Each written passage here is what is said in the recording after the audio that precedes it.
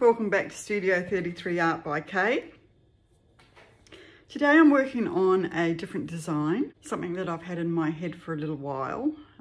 So what I'm planning on doing, this is a 15 centimetre by 15 centimetre ceramic tile.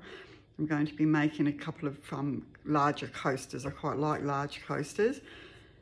And I'm going to be doing a patchwork pattern. So I'm not going to be spinning off too much, so I don't want to put too much paint on, so I'm not going to lay down a base. What I want to do is stripes of colour this way, so horizontally, and then stripes of colour vertically. Then I'm going to use white cell activator to swipe over it to bring up the cells, and then I'm going to be doing some lines, some riffing lines going from corner to corner and then back the other way. Then little balloon kisses. So let's see how this is going to turn out. I really don't know, but I'd like to give it a go. So welcome along for the ride today. I've got here Global Ultraviolet. So I just want to do a line.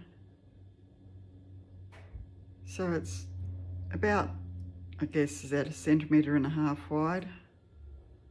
Make sure I cover the edge there as well. Then I'm going to be putting down the Global Turquoise, about the same distance. Now I haven't measured this to see if I'm going to get all my colours down or not, but we'll see. Bit of trial and error as we go.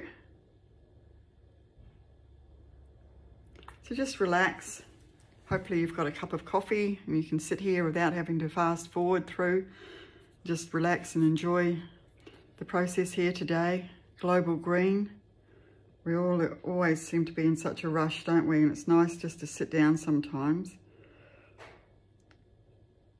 That's what I love in the mornings. What I do is I get up, make my breakfast, and sit down and put on YouTube and see who's posted a video overnight or maybe that morning. And that's what I do for about an hour every morning. Global Cool Blue. Of course I can because I'm retired now. Most of you, a lot of you might be racing to go to work, but I know I've got a few retirees watching me here as well. So hopefully this gives you a great start to your day too. And now I've got the Global Cool Yellow. I will list all these colours in the drop down box, the description box, which you get to by hitting the clicking on the title of this video, unless you're on your smart TV and that won't take you there. Global Cool Red. Looks like that yellow was quite thick actually. So it's kind of a rainbow, but I haven't really stopped to think about whether I've got the colours of the rainbow in here or not. And I may even have colours together that might muddy up together as well. So Global Orange. What causes your colours to muddy is if you've got any combination of the three primary colours. So you might have a secondary colour and a primary colour that makes up the three. That will give you mud. So if you've got, say, green, which is made up of blue and yellow, and you've got that with a red, you're going to end up, if they mix together, with a mud or a brown sort of colour. But sometimes they don't mix together, so that's okay too.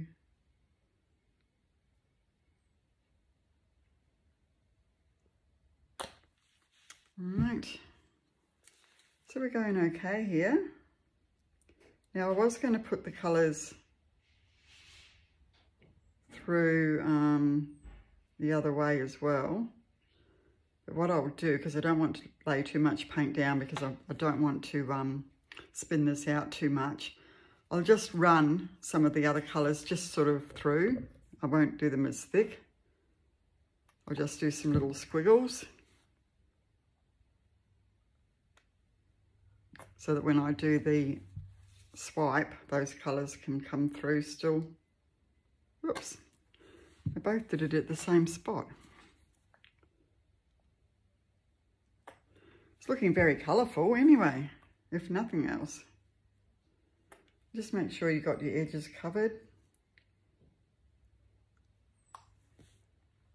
so then you don't have to worry about covering them later.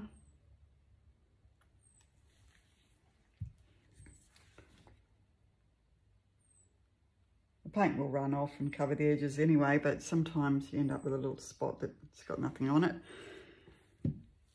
Okay, so I didn't do a purple squiggle, maybe a bit here, and turquoise squiggle, and the orange one's disappeared, so I'll just do okay, that'll do. Right, now do I want some gold in there? Probably.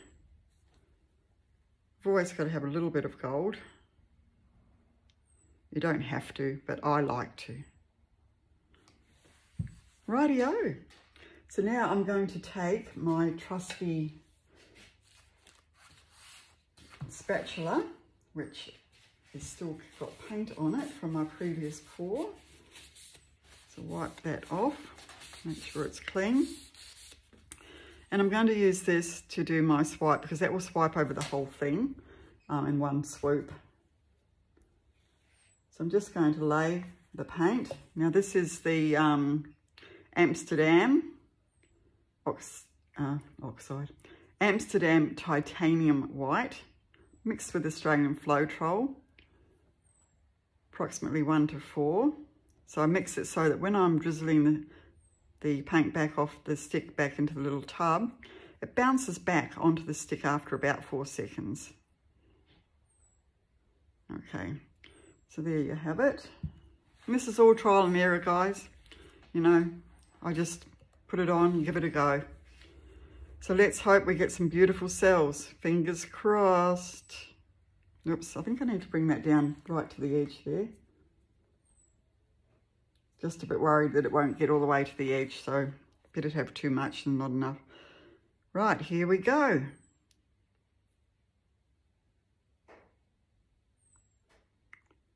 And here come the cells. Lovely. This would be really nice with the black cell activator as well, actually.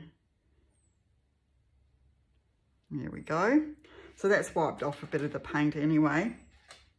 Look at that. Ooh, gorgeous. Okay, so we'll just wipe that off. Always try and wipe off the implements you're using as you go, and that way it's easy when you go to clean up later.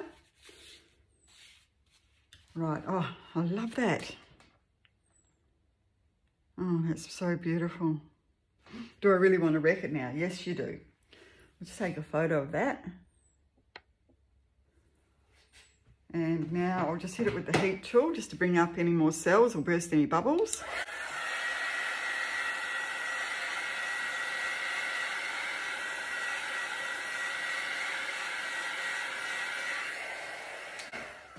Now you can save your baking paper, which I've used here, and any runoff like this, you can let dry, and people do use that for jewellery and so on. I haven't done that yet, and I sort of haven't really got a place to dry those things off. I need to get better organised actually, because it would be really cool to be able to, you know, keep some of those as skins and then use them for something else later.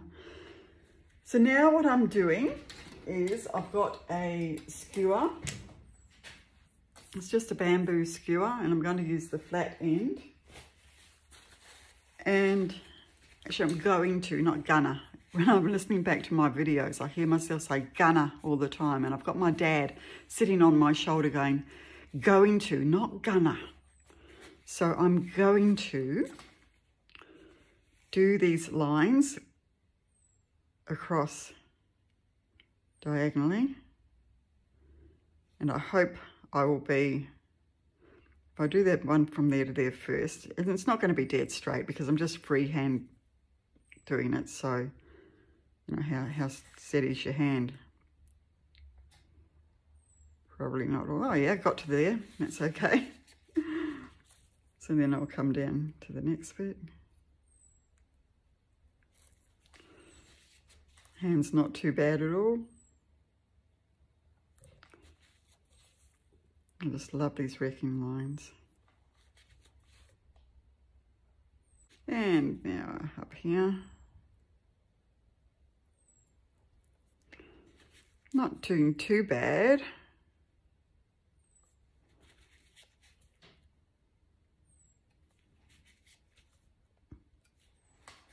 Okay, now what I want to do is go diagonally across this way.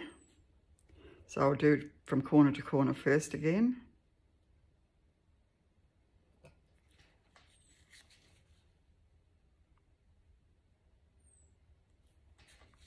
I'm glad I put that gold in there, it's just lovely. And the combinations of these colours in here. A bit excited about this one actually. I was telling my eldest daughter today, she's actually an author. She's just put out her 3rd book.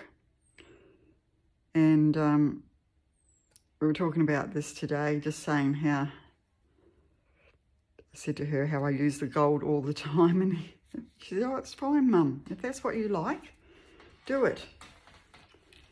Oh, just even looking at that, that is beautiful. Look at these here. Now I'm going to do little balloon kisses in there, so I'll just take another photo. And now I'm just going to do these tiny little balloon kisses. I'm glad I've taken a photo of that because, and the thing about taking photos, if you take a photo as you go, then you've got a photo that you can always keep. You can even get it blown up huge. You can get it blown up to 1 metre by 1 metre, send it away to one of these photographic companies.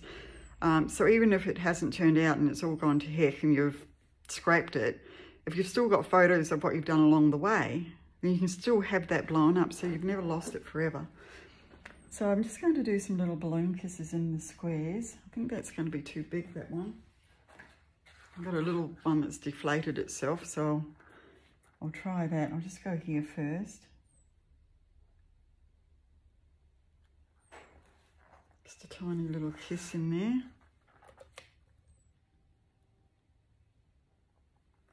I don't want to wreck up my lines too much. Probably should have done my lines a bit wider. I think I'm just going to actually use my finger here. Yeah, that's pretty.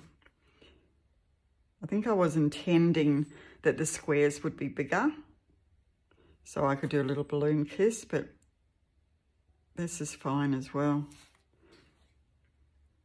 That line.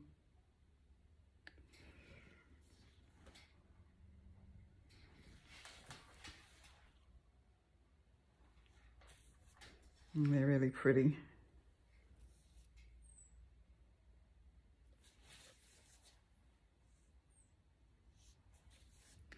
So I'll just speed this bit up for you guys and put on some music while I finish doing my little finger pops. And we'll come back in a moment.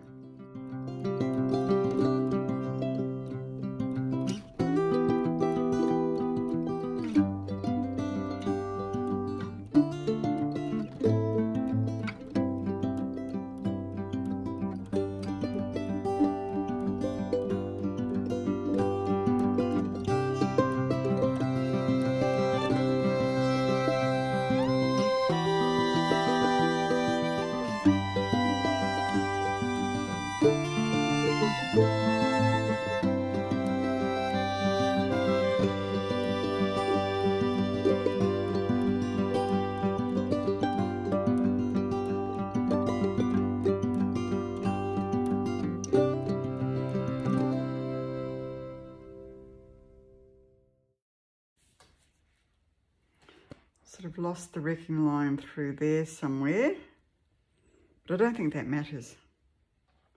It's the overall feel of the thing that's the... It doesn't have to be perfect little squares, because it's abstract art after all. Now, Julie Cube always says when you're doing your balloon work, sometimes it's a good idea to walk away and come back in 20 minutes once the paint sort of dried a bit, because otherwise they do tend to fall in on each other. So I might just leave that for a sec and come back. But that is looking really beautiful. I'm really loving that, particularly here where we've got the colours coming together with the red and the yellow and the white. Over here we've got more of the purple and then the green in here. So they're looking really pretty. And over here it's just sort of the purples and the turquoise.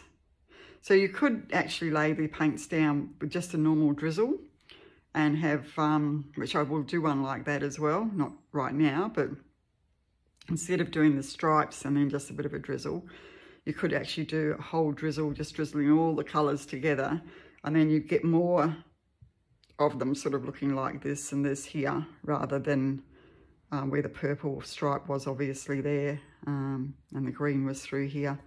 It would give you more of a mishmash of colours, which would be lovely too. So very different.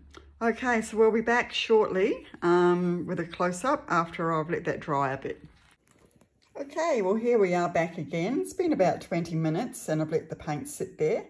So I've done the little finger pops again, and I've also drawn in the like the diagonal lines again. They're going a little bit muddy because I've used all the colours of the rainbow. You could do one of these using a lot less colours. You could just use, you know, 3 or 4 colours. It would work really well too. And as you can see, I had the purple, and then I had the turquoise, then the green. You can see the blue, the yellow, and the orange, and the purple, and of course the turquoise again. So you can see the stripes that I had in there. And then of course I mixed it in with the all the little wiggly lines of all the other colours, and the gold too. So I'll take you down a bit closer. I love this. I think this is really something to be worked on. And I think you might see me do a few more of these. You can see there where the cells from the white cell activator came through. And on these pieces here as well. So it just looks lovely. It's something really different, guys, I think. I haven't seen anyone else do this, but I'm sure someone has. But I'm loving that. And yeah, I'm excited to try doing some more like it.